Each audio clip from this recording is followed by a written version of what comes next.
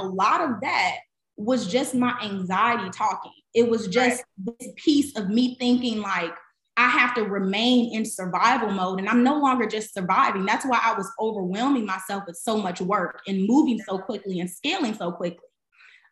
I don't have to work to survive anymore. It's like, okay, what can I do right now to really enjoy the space and the success that I've experienced? Exactly. And that's the point that I'm at in my life right now. It's like, I'm done continuously working for the next thing. It's like, why am I doing all of this? Why am I putting myself under this pressure when I can choose whether or not I'm doing this or not? I can choose how much work I am doing because I no longer have a job telling me what to do. I choose what to do. Like, it was baffling to me when I realized I'm choosing what to do every day, and every single day I'm still anxious and worried. It made no sense. Get your water and keep some wine. I should have had some wine. With exposure, execution, and consistency, there is nothing you can't do. Just keep planting. Before we get into today's podcast episode, make sure you go to theresponsiblehomeGirl.com and download the free money management guide that I have created for you. Most of the time when people are starting their personal finance journey, they know that they want to do better with their money, but don't know exactly where to start. The money management guide is a great way for you to look at what you have going on right now and to take steps so you can get better. Like, I don't want you to get overwhelmed like, oh, I need to do this, I need to do that, I need to do this. No, I want you to have a seat, literally sit down, assess what you have going on, and the free money management guide that I created for you will do just that. So make sure you go to theresponsiblehomeGirl.com or just click the description, or just click the link in the description box below and go get that. You'll also be on my email list where I'll send out different tips, gems, personal finance stuff, business stuff, all of the responsible homegirl things. So make sure you click that link, download that free money management guide, and get your personal finance journey started because, baby, inflation, I'm feeling it. Hey y'all, thank you so much for tuning back into another episode on the Responsible Homegirl podcast. I am Kiani, of course, the Responsible Homegirl, and this is a space that I have created so young adults can become financially responsible and wealth conscious. So the way that I do that is by 1, sharing financial education with y'all, and then 2, interviewing amazing entrepreneurs who are building their wealth through business. So if y'all have been rocking with me for a little minute, y'all know about my series called Think Like a Mogul. And it's essentially where I interview entrepreneurs who are either from South Carolina or live in South Carolina. But today we're making an exception to the rule. And after you listen to this episode, y'all are going to understand like why I'm making this exception, because it's going to be real good. Okay. So today we have no other than Miss Precious on the podcast. Thank you so much for being here. Thank you so much for having me. I'm super excited. Like, we are dropping some gems, getting the wealth building going. So I'm super excited. But yes, I am Precious Price. Some people refer to me as Airbnb Money. That's how many people know me. Right. But yes, aside from that, I am a real estate entrepreneur and digital marketing consultant. So I'm based out of Atlanta, Georgia. So not too far from North Carolina, not too far for the exception. So I'm based out of Atlanta, originally from Chicago, Illinois. And I've been here in Atlanta for the last, my goodness, it's been 4 years now. 4 years. And I have had my hand within, I'd say lightly within real estate. Initially, when I came here to Atlanta, I was actually still working full time. And then also had managing and building my own brand. So my background is marketing and brand management. So everything prior to me kind of jumping into real estate was a lot of marketing. How do you really monetize your expertise online? And I was working for a digital marketing firm at the time too. So it was just last year that I officially went full time with my own work, and I'm not working for nobody else. So it's been amazing. Period, sis. Like, so much from that. For one, I didn't even know like that you weren't a full-time entrepreneur already. So I feel like that just speaks to your level of work ethic and your consistency. Because when I tell y'all, Precious shows up, she shows up. One thing that really gravitated me towards your brand when I first got introduced to Airbnb Money was, for one, how young you are. Like, I don't know. I think I came in contact with Airbnb Money like maybe a year or 2 years ago. So how old were you at that time? A year ago. So I started Airbnb Money like a year and a half ago. So a year ago, I had just turned 25 when I Wow. started Airbnb Money, like released the ebook, all of that. Yeah. So how young you were and the fact that you were showing up consistently, dropping gems, like you are not on Instagram giving people like this cookie cutter stuff or even telling people all of this great stuff about Airbnb so they could buy your ebook or buy your course. Like, oh, you was giving us the real. So can you talk to me a little bit about why even start Airbnb Money and how you kind of navigated that journey in the beginning of your process? Absolutely. So as mentioned, like prior to doing or jumping into real estate, I was doing like the marketing and branding. And I've always been somebody to heavily document my journey and everything that I'm going through. So it's like, when I started, public speaking, I would put those videos up. When I started doing Airbnb and started doing short-term rentals, I would put those videos up, and just naturally, I would be sharing my experience, sharing my lessons learned on my own platform.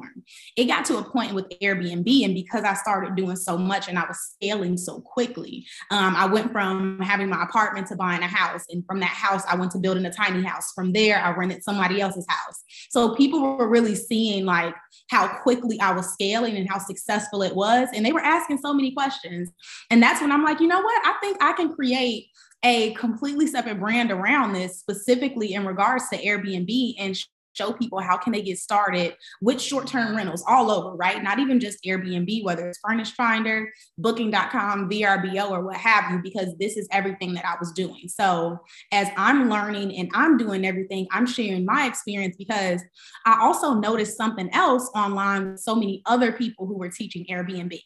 And it was more so like they were only showing the good stuff. And when I really got into it, and I really like started, doing my thing, building my team, having my processes, I'm like, this is not as easy as they said at all. Like, Chris, my head about to fall off my shoulders with everything going on. Like, it was way too much. And that's when I also vowed to myself as well that I am going to not only just share what I'm doing and the money that I'm making and really showing you this journey and this process, but I am also going to share a lot of my lessons learned and my failures too.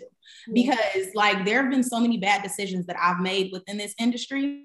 And then even furthermore, it's like things that people don't even realize could happen to you being a business owner within this industry as well, or just choosing to list your space on Airbnb.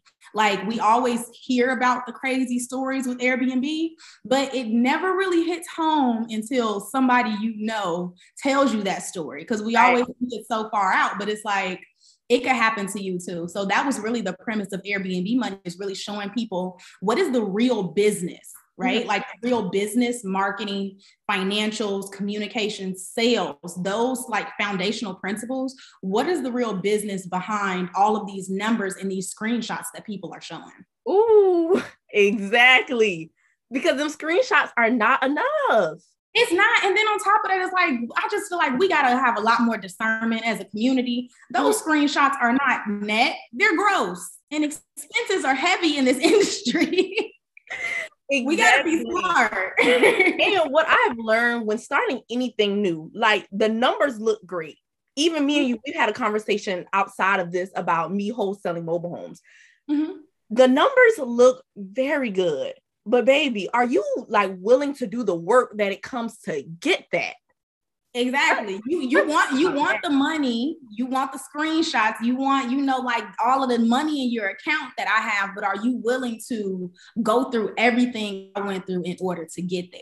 And a lot of people aren't. Like, and I think that speaks to another thing that you said at the beginning of like, I don't just give the cut and dry of like, okay, this is just how you get started and then you got to go buy this. I'm giving it all to you. And I tell people this, like a lot of people ask me like, you giving everything away. Why do you do that? Well, number one, I understand marketing. There's tiers to everything. Yeah. But number two, I could give it all to you today. I could literally give it all to all of you today, and only 1% of you are actually going to go ahead and implement what I'm telling you and actually put action behind what I'm saying. So I could give it all to you, but only a handful of people are actually going to do something with that information. Exactly. Exactly. With inflation going crazy right now, it is very important that you learn how to manage the money that you work so hard for and budget well. Make sure that you make your budget a part of your lifestyle. I know that sometimes budgeting, we can kind of have our own little feelings about budgeting, or we just simply don't do it, or we don't consistently do it. Well, lifestyle budgeting is going to tackle all of those mindsets, all of those things that are stopping you from developing a lifestyle of budgeting. If you want your personal finances to do something different, if you want them to look different, you have to do something different. And the basics is budgeting. Make sure you click the link down below and download the 2022 edition of Lifestyle Budgeting. Let's get right back into the podcast episode. One thing that stood out to me when you were talking about just what you share and why you share more than just, just the ups and the numbers. I feel like sharing all of that stuff, it gives people kind of like a peek inside of the process to even see if Airbnb is something that they want to do, or short-term rentals is something that they want to do. Do you feel like having rental property, doing Airbnb is for everybody? Absolutely not. No. Some people just they just don't have it in them. And for me, like, I have a framework in terms of what I teach people when they come into my coaching program, mentorship calls, consultations. You got to have the industry knowledge, you got to have the capital, and you have to have the business acumen. If you're lacking one of those, some part of the business is going to fail, or you just won't even be able to get started. There are a lot of people who sit here and they tell me, it's like, okay, well, I got the capital to get started. Like, I got, my own credit. My credit's in a good place. I got the cash to get started, but you have no business acumen in terms of how marketing and sales and communication really integrates into this business. You think because, probably somebody else on the internet told you that all you got to do is put up the listing and you hit list and publish and boom, you paid, you got $10,000 months. And it's a lot more that goes into that. And if you're not somebody, especially at the beginning, who I guess has the flexibility to really learn the process and learn the business, then no, it's not something like, it might be something that you can do for a couple of months, but at some point it is going to get old, because again, it's just, you didn't understand everything that was required to go into it. You found out and now you're realizing it's not for you. Wow. So I know that you just didn't wake up and you kind of knew all of this stuff. You had to go through a process. Yeah. So can you talk to me about the beginning of your journey? What even inspired you to say, oh, I want to do Airbnb? Yes. What inspired me to say I wanted to do Airbnb? Super Bowl had come to Atlanta February 2019. It was a little less than a year, about 6 months after I had moved to Atlanta. And a lot of the friends that I had made here, ones who had an apartment, had a house, whatever, they were like, I'm going to put my apartment on Airbnb. Like, I'm going to put my house on Airbnb. I'm like, maybe I should too. Let me see what it's talking like. Right. Me too. I put it on there. And at that point, it was just like, okay, cool. This is something that could work. Like, I made my rent. Probably like a weekend, maybe a week, especially since it's Super Bowl, you can definitely like charge a lot more. So I very quickly made my rent, and I'm like, all right, I think I'm going to keep doing this. The only issue is when I started out, I was actually doing it like the way that a lot of people tend to think is the only way they can get started, which is under the radar. And granted, that's all I knew at the time as well, until I started to do more research and until I received that warning letter on my door, like, you're not supposed to be doing this. Right. So when I received that letter, I then started to do a little more research in terms of, okay, how can I really find out how to do this the right way? How can I find out how to do this legally to where I'm not putting myself, in jeopardy of getting evicted, of whatever. So starting out, like I said, I started because of the Super Bowl, but even prior to the Super Bowl, I had like listed my space here and there, like for a weekend, maybe once or twice, not much. Because at that time, a lot of people, which I feel like a lot of people tend to still have this narrative in their head, is like, well, to do Airbnb, it's like, what, I gotta let people in my house? Like, like I can't do that, or I gotta buy a house. I'm not buying no house right now. And before I really realized there are so many ways to get started, you don't have to just buy a house or let people into your space. That's when I was like, all right, I think I could do this. So at the beginning, like I figured once I weighed all of my options, I'm like, the best spot for me to really get started with this and really begin building a business with this is buying a house. Like, I can do whatever I want to with my house. It's my space. I'm going to have way more room than my apartment. And in my mind, I'm like, all right, if I made this much off of a 1-bedroom apartment, just imagine what I can make with a house. And I was right. It did really well. So about 6 months after the Super Bowl, I had closed on my first house because I moved very quickly. Yeah. I moved very quickly. I started doing my research. I started touring places. I started doing a tour of the city because, as mentioned, I just wasn't from Atlanta. So I didn't know where I wanted to buy, but I knew the number one thing was I didn't just want to buy where everybody else was, and I didn't just want to buy in the center of the city. Like, a lot of people think that is going to, I guess, provide them a way to quickly make their money back, a way that, they're not going to experience any vacancy or anything. And that's just not the case, because even when you think about here in Atlanta, there's a ton of people doing Airbnb. You can be right downtown. And I do have clients who are right downtown. You got a condo, but because the whole building is Airbnbs, you have a lot of competition that you're up against. So you really haven't, again, this is where that marketing comes into play. It's like, all right, well, what makes your listing different? Who are you actually attracting? Who is your niche? So those are the types of concepts I started to really realize, like, everything that I was doing with branding and marketing, it translated perfectly into the business. It translated absolutely perfectly. And at that point, I was like, all right, I think I got something, because I realized, and I even bought smaller courses here and there from other people. And I started to just do some comparison and realize that people aren't really teaching this. Like, they're just telling you, go and get an apartment, get it in your personal name, fly under the radar, don't tell them anything. And then, take that risk for what? $2,000-$3,000 per month from a unit. I just personally didn't think it was worth it. So that's why I really came in with, I guess, the strategy that I did of actually showing people what's the real business that goes behind this, and what is everything that I need in order to get started. Not just the cookie cutter stuff, not just some of it, but then I'm going to upsell you and I'm going to pay, you're going to have to pay for this. It's like, no, you get within the course, you get in the mentorship, and I literally give you everything that I've done and all of the stories so that you know what not to do as well. Exactly. So I know you brushed across this, but I am not going to just let this fly. Sis said within 6 months, you purchased your first home with the intention to do Airbnb. And this is so crazy, because I'm always telling my community to be intentional. Like, literally, your life can change in 6 months. Oh, it changed so quickly. Right. Are you willing to write the vision down, make it plain, and do the work it takes to get there? Mm-hmm. So can we just talk about your mindset at that time? Because this is 2019. Mm-hmm. And at the time you were 24 or 25? I was 22. Ooh. 22, y'all. 22. Can we talk about your mindset to say, okay, I'm gonna go buy a house. How am I gonna get this money to buy a house? Like, I want you to take us back to that time. Okay, take us back. I'm gonna take y'all back to 2019 when I decided to purchase my first home. So 2019, like I said, that is when I started to do Airbnb. And okay, I started to do Airbnb. February 2019 is when the Super Bowl came to Atlanta.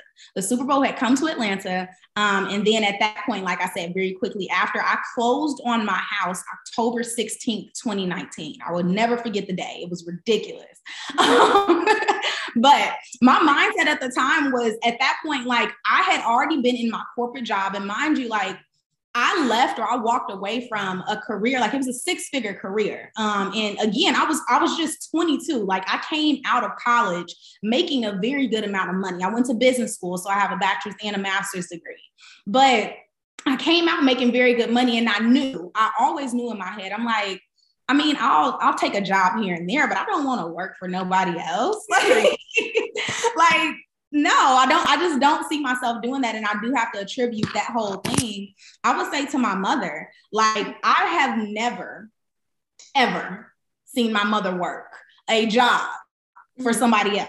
She has always had her own businesses, whether it was her in real estate. She used to do wholesaling out in Chicago, her and my dad. She would resell clothes. She then started a hair salon and went to cosmetology school. So there was a ton that she's always just been running. So seeing her, like, she called the shots everywhere. Seeing her call the shots, it changed my mindset like very, very early on to like, I mean, I know I don't need a job. I just got to figure out which business I'm about to make pop. Right. That's really my mindset. So that happened. And then, like I said, once I started to really make some money, like I had already been side hustling and I had a business outside of my career. So I used to do professional development, personal development. Like I said, really showing people how can they monetize the knowledge that they have in their head to create their own separate identity outside of what they have at their 9 to 5. So my mindset was already there, like I would say initially in terms of, all right, what is the true identity that I want to create and how do I then want to go on and I want to build wealth? Because I am somebody that I am a first generation everything. Every single thing that you can imagine, like graduating high school, graduating college, getting a master's, all of that. I'm first generation and my parents had me very young. So I've always had that mindset, or at least that mindset was always instilled into me of like, all right, what can we do to make life easier and to get to the long money? And I learned in business school, I went to a predominantly white institution. I learned in business school from the information sessions they were having, the people they were bringing. I was huge on networking. I learned from a lot of really successful people that one of those primary ways you're really going to be building wealth is through real estate. Interesting. And that is pretty much what had changed my mindset. So I'll be honest with you, like when I first moved to Atlanta, my mother immediately off bat, she told me to get a house. So I was supposed to have bought that house at 21, but I didn't because she was pushing me and I'm like, oh, I don't really know the city. I want to, have that, like be young and in an apartment. I want that lifestyle. Yeah. And then I started paying all that rent and I'm like, okay, I don't want this lifestyle no more. Child. It's cute. It's not cute no more. It was nothing. Exactly. You get nothing. You're paying all of this rent and you helping your landlord pay their mortgage. It was nothing. That's what I'm saying. It's like you might get a pool. Being here in Atlanta, it's like you're gonna get a pool, maybe some security. But other than that, it's like it's not really an investment, something that is going to show any return. And number one, from putting my space up on Airbnb initially, I'm like, all right, I know that I can make some really, really good money here. And at the very least, if I'm not able to pocket any money, I am able to put that toward my living costs to where it's like, now I'm living for free. And that was my initial goal. My initial goal wasn't to like, okay, well, I want to make $10,000 this month and do this. My initial goal was just, I do not want to pay my mortgage. Yeah. How can I get to that point? Yeah. And that was it. And anything thereafter, it was just fair game. It was more so excess. So it was additional. And I think that's one of the primary things that really changed my mindset and made me move so quickly is realizing that, hey, if I could get rid of my living expense, which is literally the largest expense we have per month, it's the most you're ever going to pay in your lifetime.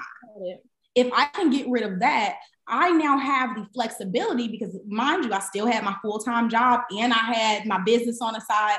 I was making really good money. I'm like, all right, I can put all of this money I got into something else that is going to make me even more money. So that's where I was at with it. So smart. So smart. So we talked about the start of the process. When did you really know that this thing can work for me for real? When did I know Airbnb could work for me for real? I would say I knew Airbnb could work for me for real, like right after the weekend of the Super Bowl. Yeah, because honestly, and again, you have to understand that my initial goal when I was doing Airbnb, initially I started within short-term rentals, it was just to cover my living expense.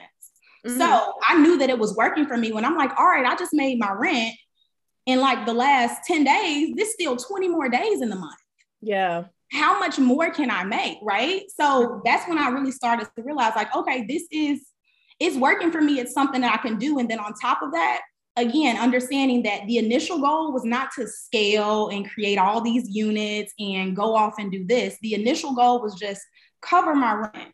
So once I did that, or once I was able to do that, it's like, all right, I'm not looking to go and get another unit and add some more stress and add more work. Like my one was fine. That's when it gets to a point of like, you're teetering with yourself of, okay, can I do this or not? When you have too much like workload, like there's too many units, there's too much to handle, you might not have a team. At the start, I didn't need a team. Like it was my house. Mind you, I didn't have to worry about where I was going to go in order to live because I was traveling for work Monday through Thursday at the time.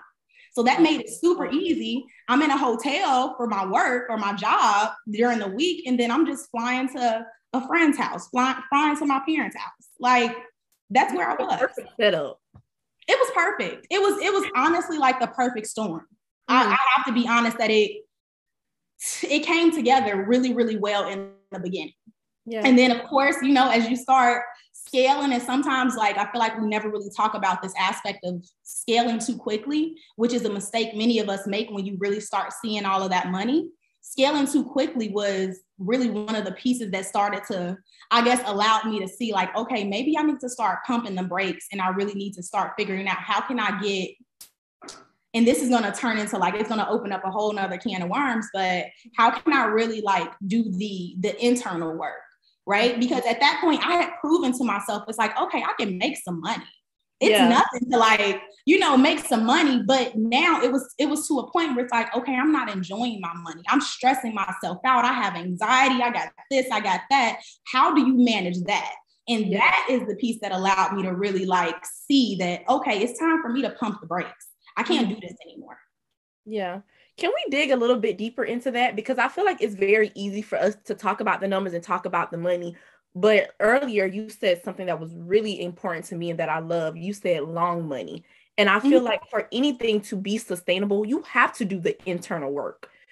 So tell me, what did that look like? Like, did an event happen? Did something happen when you're like, okay, I got to take a step back. I got to chill out for a little minute for the benefit of myself and for the benefit of my business? Absolutely. Absolutely. So I will say there was like a traumatic event. Like it was, I will be honest with you, there were a series of traumatic events that led to me like, all right, I need to get my internal in order, because you can have the external, right? Like I said, you can have the money, your external world could be going amazing, but if you're not good on the inside, it's not going to sustain itself. And that's exactly what was happening. So 2020, you already know, like I told you, I had closed on the house October 2019.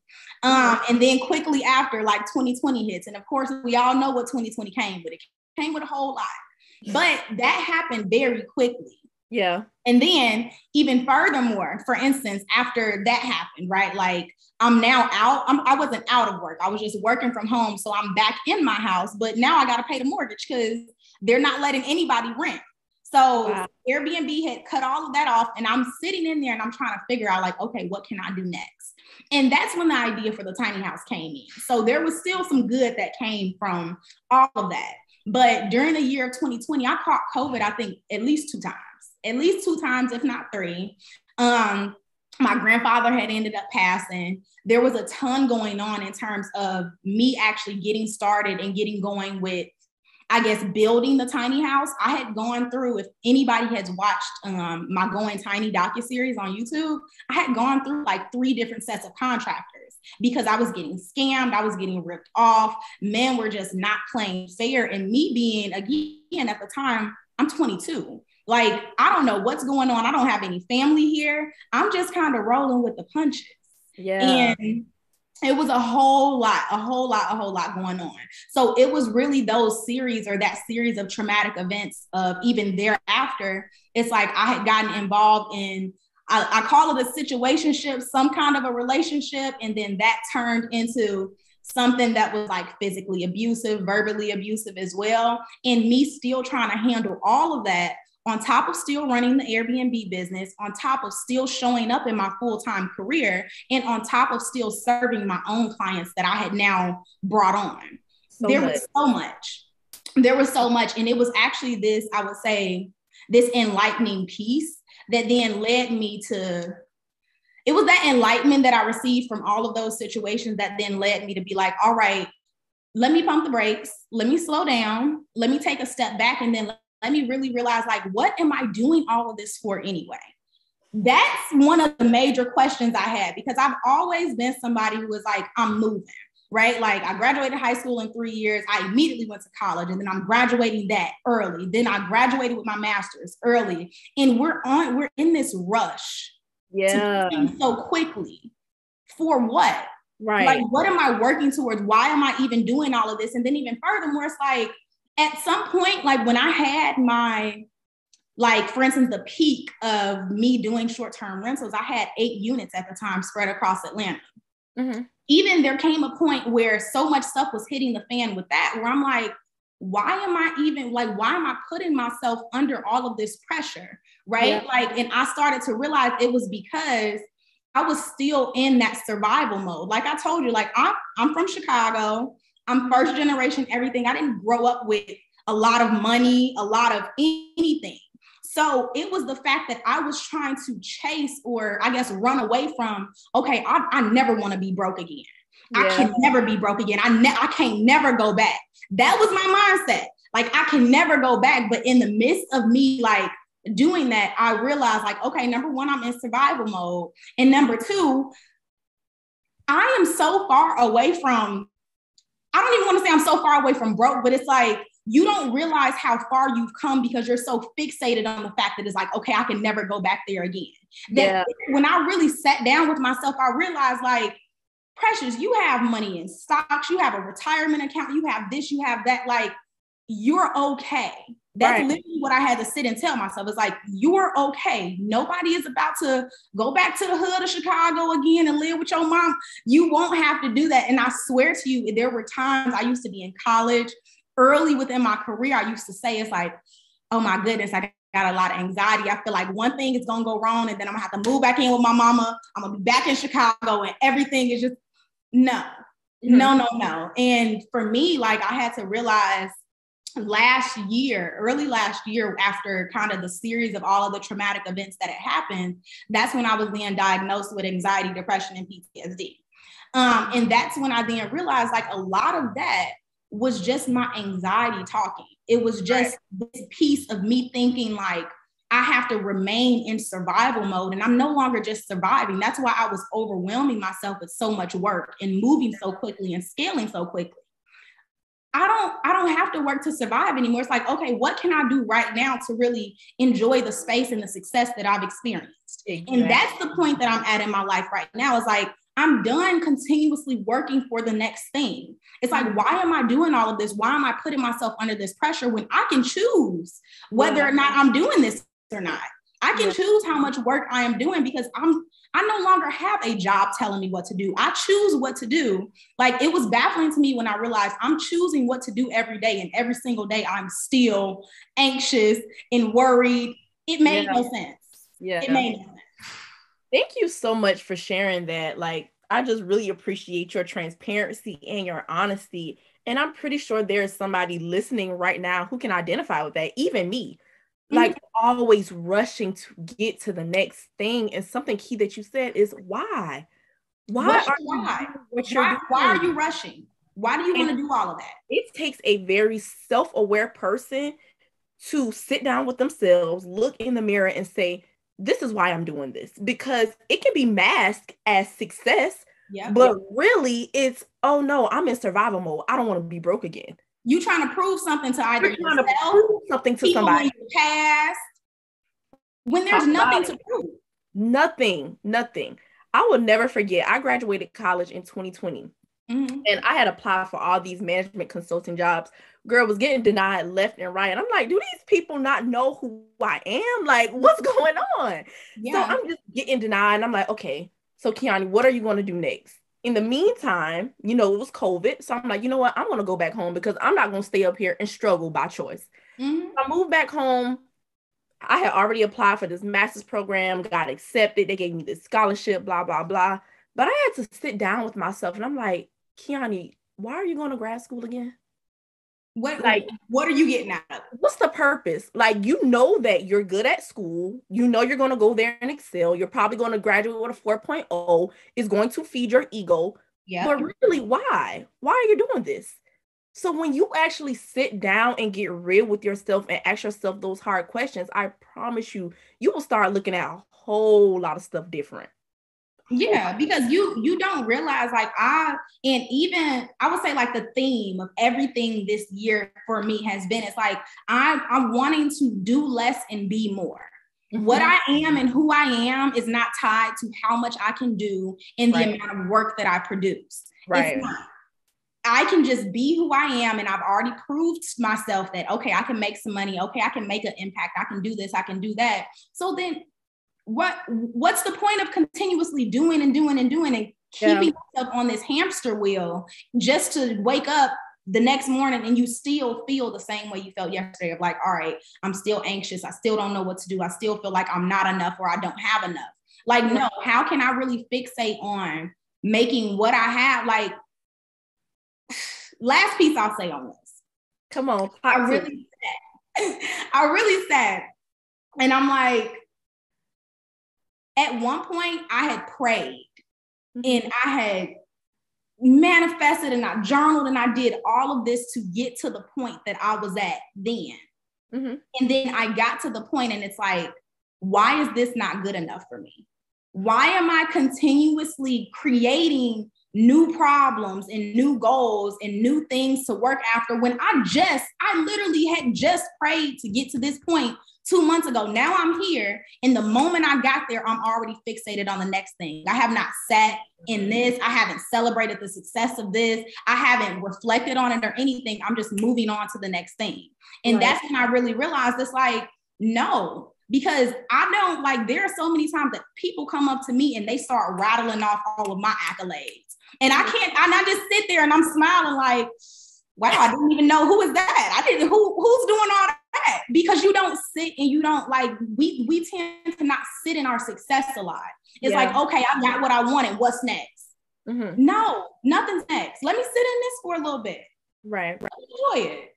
So question, is that something that you're still dealing with currently, or do you feel like you have freed yourself from like, wanting that next thing?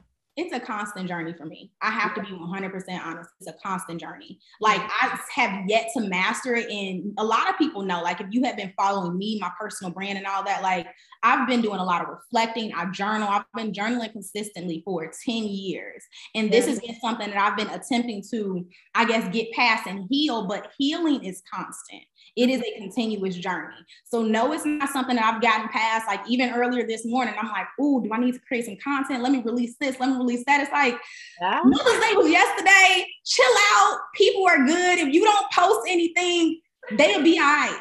Right. And that's something that is like every day. It's a constant reinforcement that I have to give myself because as somebody who's like, I like to consider myself very type A. I'm constantly thinking of new business ideas. If somebody say something to me and explain, and I'm like, well, you can do this and make some money, right? Yeah. That my mind just goes there. But I have to really like step back, like, no. And it takes effort to even turn it off. Girl, I can be in the bed wanting to go to sleep, but can't like turn my brain off. So trust and believe, I understand exactly where you're coming from, but I want everybody listening right now to really listen and get into their heads. Like it can be a blessing and a curse.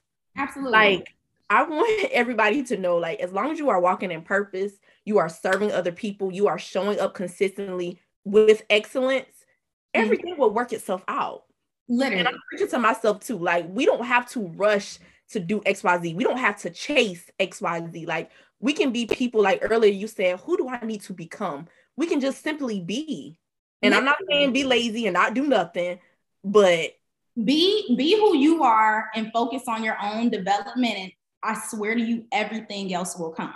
Like I like to think about things in terms of more of like an internal world and an external world. When you focus on the internal and you focus on healing yourself, you focus on developing yourself and becoming who you need to be to get what you want, that is when you're going to get everything that you want. But it's like, we want all of this stuff, but you get to ask yourself, how have I become the person that's ready to handle all of this?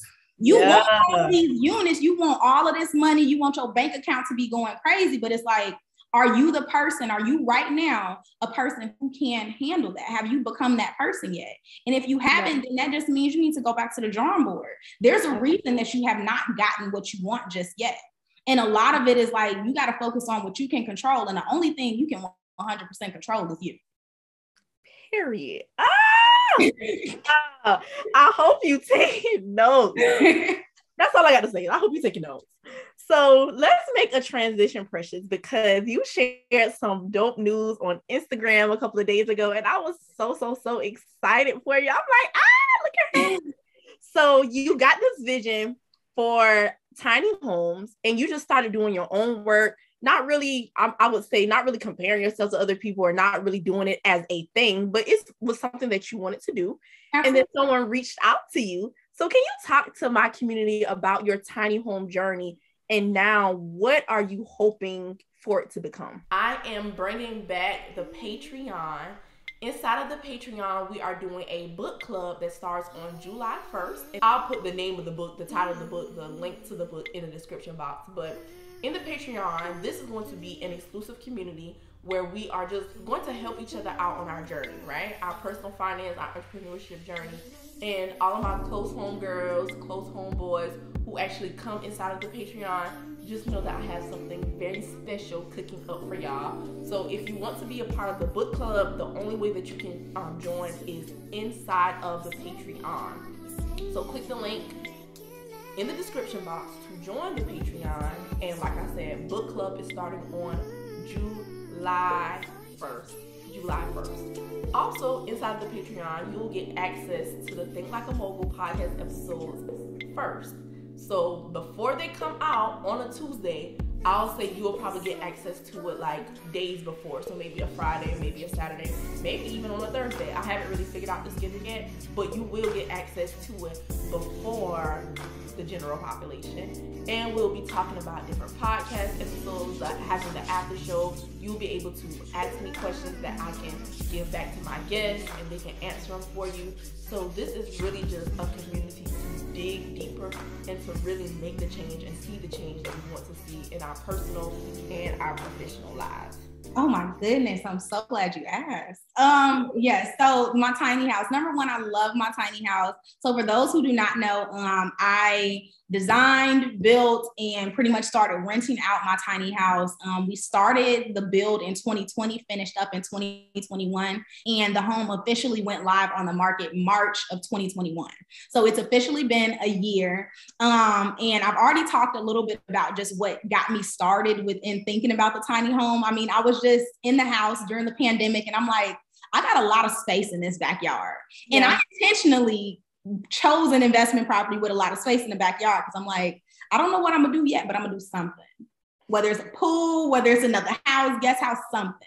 Talk about intentionality. Come on. I plan everything. Yeah. Everything. I plan it all. So I had planned that. So we finished the tiny house build, and honestly, it's been going amazing. The build process in itself, the only word that I can use for it is just ghetto. It was just so ghetto. Oh my goodness.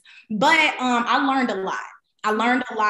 When the build started, I was 22 at the time. And now that it's been it's coming up on 4 years. It's been 4 years. It's like, okay, like we're getting there. So Tiny Home Tours came and did a episode in my tiny house. It is yet to be released. So it's probably going to be a couple of more months until it's released. But they came last week and did a tiny home tour of my structure. And honestly, it was absolutely amazing. Number one, just being able to walk into anything, right? Whether it's a tiny house, a regular house, whatever you want to call it, something that you designed and you built, like all of the measurements, like I chose where the bathroom was going to go. I chose where the bedroom was, how big the loft, how much clearance. Just being able to walk into that structure is like, it's unreal. I have to be honest with you. It's like, it's unreal to have something that was just like, it started in your head and it's the physical manifestation right in front of you. Absolutely insane. So since doing that, I will say that I've began creating like a name for myself in the tiny house industry. So it's been good. You got to create a brand. So it's been really good. The docuseries is really, I would say, what helped carry that the most in terms of, again, documenting my process. And if you take anything else or you take nothing else from everything that I've said today, start documenting your process, whether it's journaling, whether it's you doing your own video blogs, whatever it is. You don't even have to release the stuff, but start documenting the process, because you're going to be so surprised on what you're able to look back at, and then the growth that you experience yourself. So actually documenting that process was the best thing that I could have done. So I dropped that on YouTube. It's at about 250,000 views, and it's a 3-part docuseries. Did amazing. And that's what actually, I would say, really picked up building the Airbnb Money platform to what it is now, because a lot of people initially, they had come from YouTube. So that was really good. And now, since completing my own tiny house, I started to realize that for the most part, I am my own case study, because if you realize the housing market that we're in right now, the market is absolutely insane, and it's not really a good time for people who are looking to buy their first home. And then on top of that, we're going through a housing shortage right now. Yeah. So even when you look at here in Atlanta, it's like houses are not necessarily staying on the market, and those ones that are on the market, the prices are insane. Right now, the average price of a home is upwards of $300,000. Who has that for their first? I mean, I'm sure some people have it, but who wants to spend that as their first property? Especially some people, again, millennials right now, who are just now starting. Yeah. Exactly, to build their families and to get into that aspect of, okay, I think I want to buy a home. Right now, all of that is really being taken up by a lot of investment companies as well. So again, we are in a shortage. And that's why you see, anytime you come to Atlanta, it's like there's cranes everywhere downtown. They're building up because we are running out of room. So with everything and with everybody running out of room, it's like, what can we do to really capitalize on the space that we have now? We're here in the South. I'm not used to it being from Chicago, but here in the South, a lot of people have a lot of backyard space to work with. You have a single family home that's sitting on at least 1/4 to 1/2 acre. What are you doing with all of that extra room? And for a lot of people, it's nothing. So what I've done with my tiny home and what I've done with my investment property is something that we're now going to be cascading across, at least to start with, the city of Atlanta, in terms of showing people how can you really begin building up your own wealth and creating additional opportunity for other people by placing an accessory dwelling unit or some kind of structure in the back of your property. And even if you're not placing a structure back there, how are we able to leverage that land that you have to then integrate these communities of conventional and unconventional living? I love that so much. And I feel like you already know you're going to be very successful, because you are tackling a problem that is so clear in front of our face right now. Like, so as far as, right. As far as, like your vision for the tiny homes, do you ever see yourself because I've also seen like tiny home communities and different things. What's your vision for your tiny homes? My vision is, number one, to just make them more accessible to like the everyday person.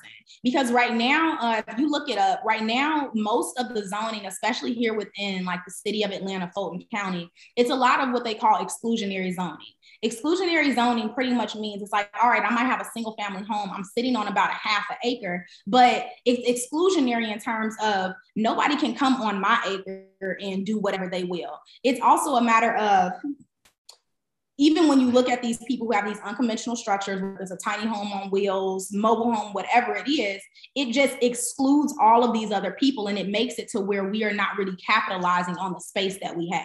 So my vision for the tiny homes is to just like turn Atlanta at least into more of an inclusionary zoning type of area, if that makes sense. It's an area where people who, for instance, if you do have a structure, whether it's a tiny home, whether it's a tiny home on wheels, you're able to come to Atlanta, and it's not like, for instance, the people who recorded my episode for Tiny Home Tours, they themselves live out of an RV. And they record and all of that. But when they came to Atlanta to record me, the hardest challenge that they had was figuring out where to park.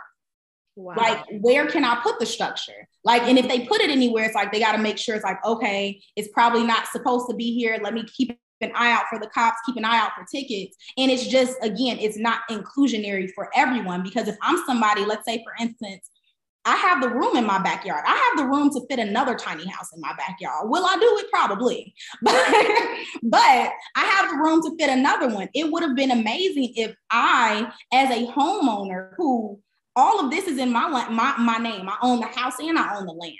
It would be amazing if I, as a homeowner, could just say, hey, you could rent, the piece of my land back there on a nightly price, let's say of like $100 a night. Maybe it's even cheaper than that, right? But it would be amazing if I could do that and I could leverage my assets in order to make me more money, and then even furthermore, bring more people in to where it creates a better experience for the overall city of Atlanta. Yeah. So that's my vision with everything, is to just make it to where it's like, we're actually, number one, creating like housing supply for these audiences, like aging people, seniors who are aging out of their homes. It's like a lot of them tend to downsize. You can downsize into a tiny home, and now your in-home care is maybe renting your house or somebody else is renting your house.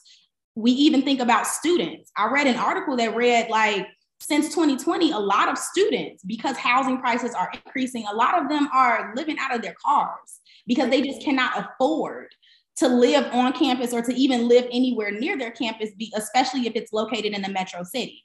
So all of these are real issues that it's like, I want to be able to, I guess, create that supply for those types of people that really need it. That's where I'm looking to go with the tiny house community.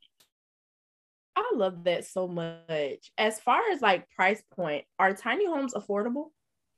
You can make tiny homes affordable. I think that's the piece that so many people love about it, is like, you can build your own tiny home, for instance, and I built mine. So when I built mine all in, including all of the mistakes that were made and everything, we spent about $34,000. So I've seen people who built tiny homes for like $15,000. It really depends on how you are going to get started. And that is where your research comes in. I decided to get started with a prefabricated shed. So out the gate, just to get the structure, not even to make it look cute, to do the connections and all of that, just the structure in itself was about $9,000 to $10,000. So for some people, if you're wanting to get started, let's say with an RV, with a container home, whatever it is, those options are a lot cheaper and they allow you that affordability that you are looking for. But I would say, like, as of now, especially since the start of when I had decided to build my tiny house, tiny homes are becoming less and less affordable, I will say. And it's unfortunate to say, but it's speaking to the market that we're in. Like, everybody is flocking to this industry right now. And there's a lot of growth that the industry is expected to see within the next couple of years, which is why you see so many, your Boxables coming up and all of these different companies that are offering you the option to just, hey, buy this structure, put it wherever you want to. Right. And it's becoming so popular. Like a few years ago, who even knew what a tiny home was? Like, they were talked about, but they really wasn't making no noise like that for real. So one more question before we transition into our soul food section. So I know we talk about on IG a lot how the Airbnb market has changed so much within these past 2 years. But for anybody listening, they still may want to get their feet wet. They still want to start Airbnb. Can you give us like a quick short synopsis on how somebody can get started if they have like little capital, medium capital? Like, can you give us a little bit of insight? Absolutely. So I always say that the best way to get started, or the number one thing everybody should do, no matter how you are looking to get started, is actually get a business structure. Don't run this like a side hustle. Don't just be taking cash outs, running money through your cash out. No, actually go and get a business. So the number one thing, where I would say the first 2 things you want to do, get your business and start building business credit. It just creates a sense of credibility for these apartment complexes that you might be speaking to, and even furthermore, these private owners or these landlords, whomever it is. So get your business, whether that is an LLC, S corp, whatever you want to call it. Talk to a professional about that, but get your business structure with your Secretary of State. Get your EIN, which is pretty much like your Social Security number, but for your business. Think about it like that. And then your DUNS number. Your DUNS number is the number that is going to track most, if not all, of your business's financial history and its credit history. And then from that point, after you have those 3 things, you are then able to get started with building business credit and signing up for what's called vendor accounts, net 30 accounts, trade line accounts. People call them a number of different things. They're all the same thing. It's just an account on a specific website, and they're giving you a certain amount of credit to spend, and you can pay it back later. Typically, that term is 30 days, which is why we typically hear net 30 accounts. So that is usually how you're wanting to at least get started with the foundation, that business foundation. From that point, you want to get started calling around. You want to also make sure that as you are driving, you are keeping a lookout of any like for rent signs of any apartment complexes that might have some vacancies. That is usually how I start doing it, is I create a hit list, whether it's of an area or even furthermore, it's like my hit list can also include, hey, here's an area that I want to be in, and here are all of the apartment complexes that have the parameters I'm looking for in terms of open parking, there's no security, whatever you want to call it. But start calling around and creating some kind of spreadsheet of like, do they accept corporate leasing? Yes or no. And if you're more so going the route of speaking with a private owner or like a landlord, that's going to look a little differently, but you still want to pitch your business in a similar way of, hey, I have these clients, because usually they are clients. I want you to understand, number one, you are not just building an Airbnb business. Like Airbnb is just one marketing platform. It's just one of many, many, many different platforms you can be on in order to push your business. You can be on none of them and just have direct booking, but you still have a short-term rental business. It is not just an Airbnb business. So when you are pitching to these places, this is why people typically say you don't even want to mention Airbnb. Now, for some people, all they want to be on is Airbnb. And if that's the case, then you should probably be completely transparent in what you want to do. And with all of the local laws and regulations that are popping up, your best route is probably going to be working with some type of homeowner or like a private apartment complex, similar to what I did when I got my corporate leases. That's going to be your best bet if you are not wanting to, do any of that, and even furthermore, have your business credit pooled.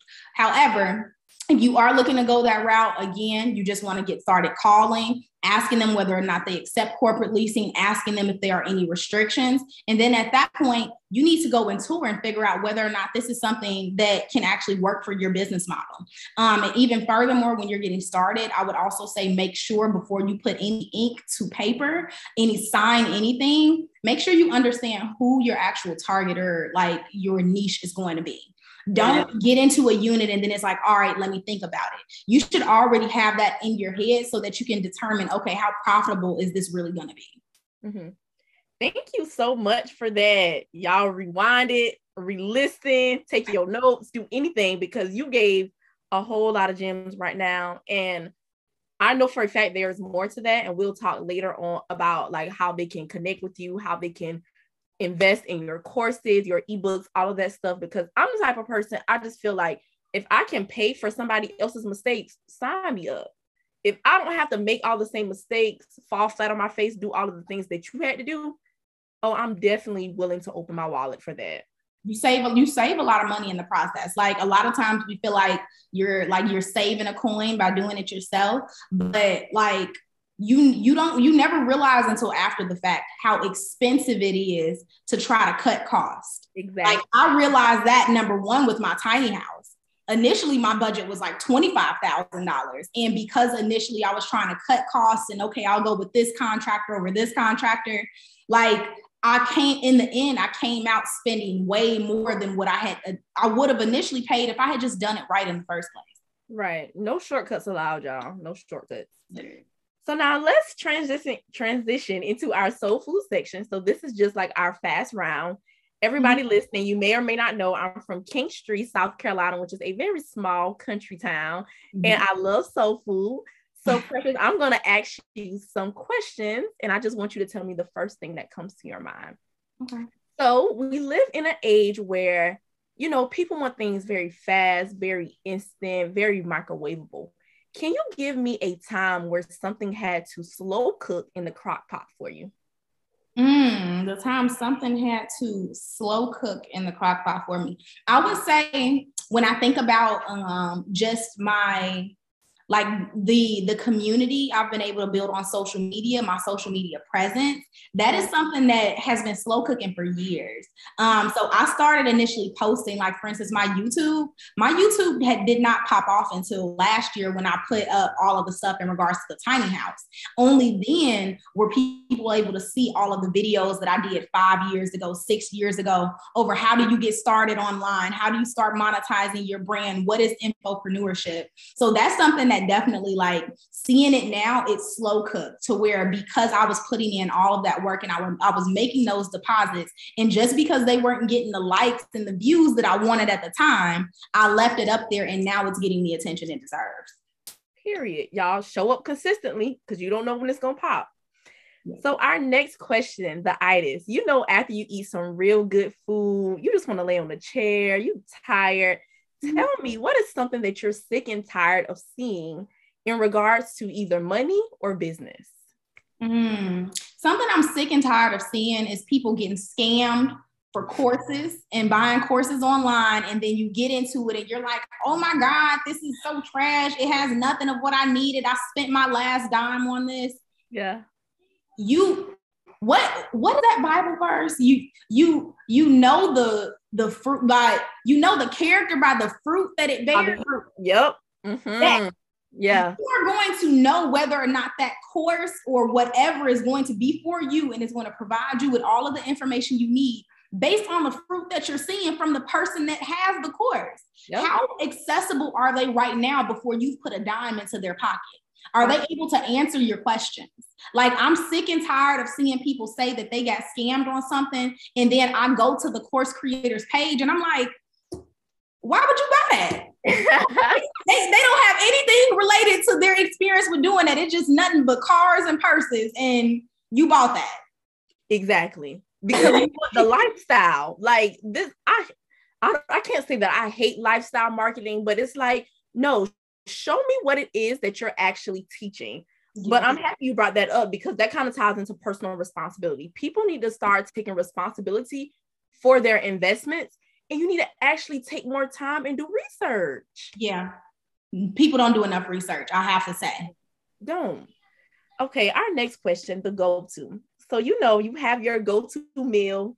Whenever you go to it, it never disappoints. It always hits. So tell me your go-to. What keeps you inspired and motivated to be the businesswoman that you are? My go-to, what keeps me inspired and motivated?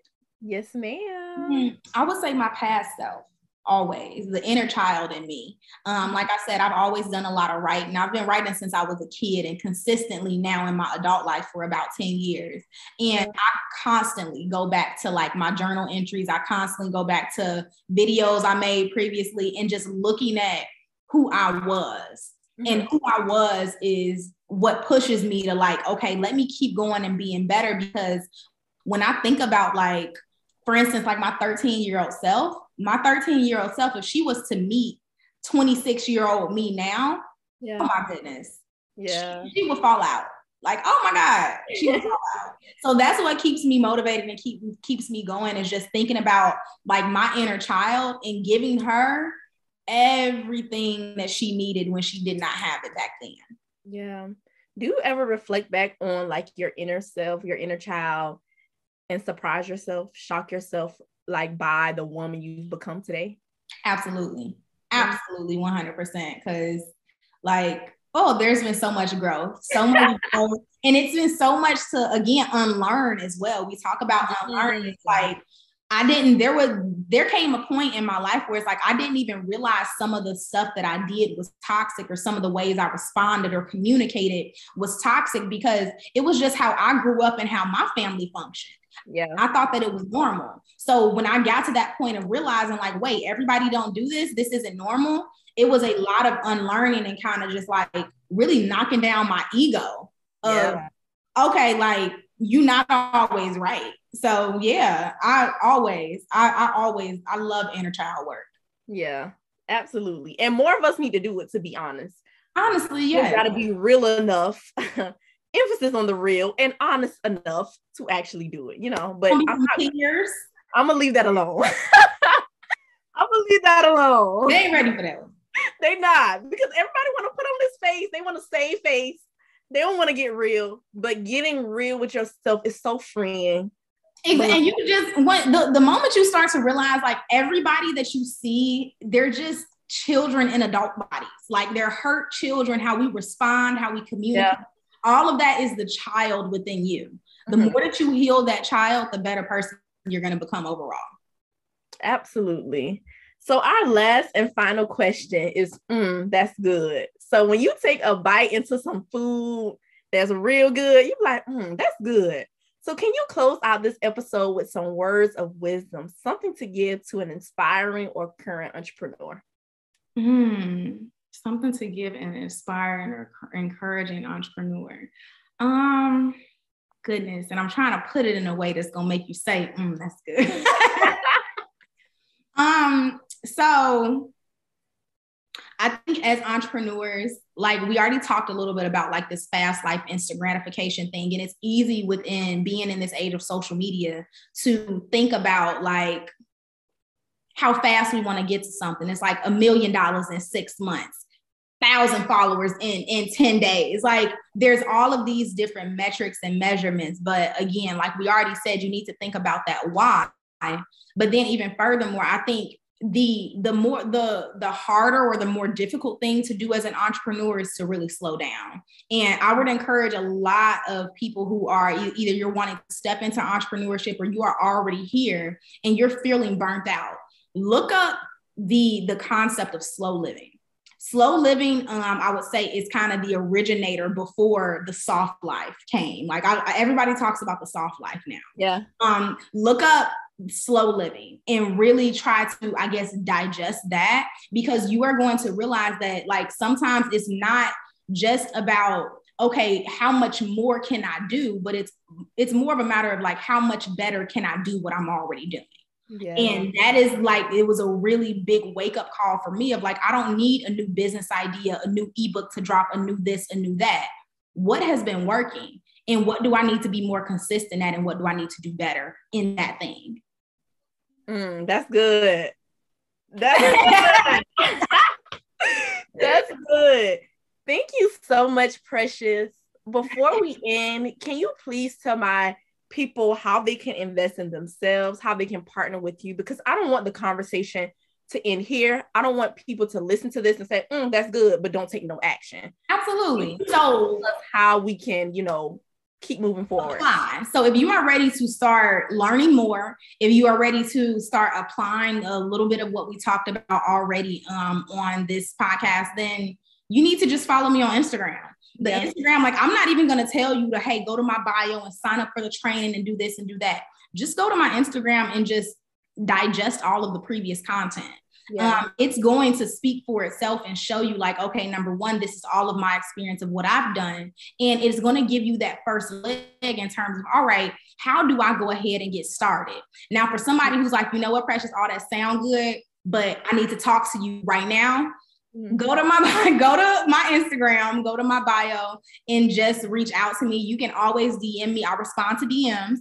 You can always DM me, or you can go just into the link in my bio and sign up for the free training. Once you do that, you'll be on my email list and you'll receive all of the information in terms of signing up for my mentorship, coaching program, and what have you. By the time this episode releases, the 2022 version of the Airbnb Money ebook should be released. So at that point, you are able to grab that. It is bundled not only with the ebook, but everybody who purchases the ebook will also get access to an audio course, helping you to kind of dive in and get started with short-term rentals as well. Absolutely love it. And from this episode, y'all can tell she's not giving y'all no cut and dry, cookie cutter, nothing. Honey, you will leave and make your investment back plus more. But not only that, you will do some internal work. You will grow a successful and a sustainable business, because a business can be successful, but is it sustainable? So exactly. Thank you again, Precious. I learned so much from you. I am inspired by you, and I just appreciate you for being on the podcast. Yes, no, thank you so much for reaching out. Like, I'm super excited for this to drop. I hope it helps a ton of people, and at the very least, it makes them think, like, that's good. Period. Thank y'all so much for tuning into another episode on the Responsible Homegirl podcast. And always remember, with exposure, execution, and consistency, there is absolutely nothing you can't do. See y'all next time. If you love the Responsible Homegirl podcast, there are plenty of ways to show your support. I have them also listed in the description box. 1, leave us a rating or review. 2, email me a review of the podcast so that I can share on social media. 3, I have listed our PayPal where you can send whatever you feel led to send. Or 4, by joining our Patreon, our exclusive community where we host book clubs and we talk about all things personal finance and entrepreneurship. Whatever you decide to do, just know that I am so grateful and I appreciate you for sharing the Responsible Homegirl with all of your homegirls and all of your homeboys. Thank y'all so much.